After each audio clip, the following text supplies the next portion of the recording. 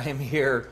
It is a dog, believe it or not. This is a dog. It's a Great Dane here. 20 animal shelters going to be at Balloon Fiesta Park. Isn't he beautiful, Annalise? May 30th and 31st for the Fetch and Releash. We have Ronnie Miller with the Justice Great Dane Rescue and Penelope. Is that right, Ronnie? Penelope. Okay. So Penelope is 5? Yes. So she's full grown. She's fully grown. But she's the smaller of the Great Danes that you have. Yes. Okay. All right, so tell us a little bit about the Fetch and Release program. Fetch and Release was developed last year to replace a large-scale adoption event that had run its course, so we didn't think it did, so we went ahead and organized Fetch and Release 2014, so we could have a large audience for some of the smaller shelters around the state that don't get that large. So what are some of the shelters that will be present and be having animals available for adoption? We'll have Raton Animal Humane. Okay. We'll have New Mexico Dog, Justice Great Dane Rescue, of course. All Ears Basset Sanctuary will be there. And then we do have some other wildlife organizations as well that are helping trying to that are maybe helping other animals? Yes. Okay, because as I was telling you earlier, Annalise now wants a dog, she wants a cat, she wants a rabbit, the list keeps growing. So if you have a toddler or someone that, hi Penelope, you're gorgeous. If you have someone that's interested in maybe non-traditional animals, you'll have that as well. Is that right?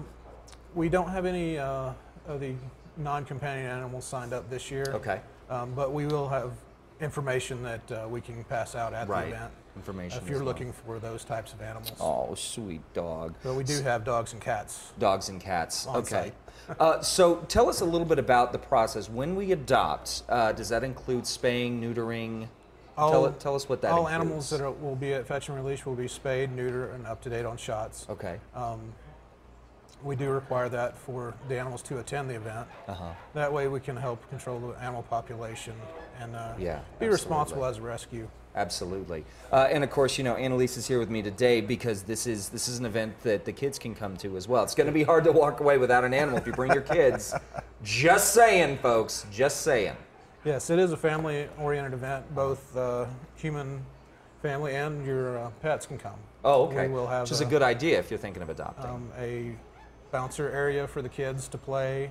We'll have a coloring contest going on that we're going to have a fantastic prize for, and then we'll just have food and drinks. Kona Ice will be there for some very good shaved ice drinks. Shaved ice drink, you hear that? It's great. So again, May 30th, 31st, we come out in terms of what we can expect of fees for adoption. What can we expect? Obviously, it'll probably vary between breeds, animals. It varies between organization. Ballpark, and organization as well. Some are doing the $40 to $50 range. Okay. And some of the breed specifics are a lot more because they're smaller organizations and don't have that government funding to help them out. Right.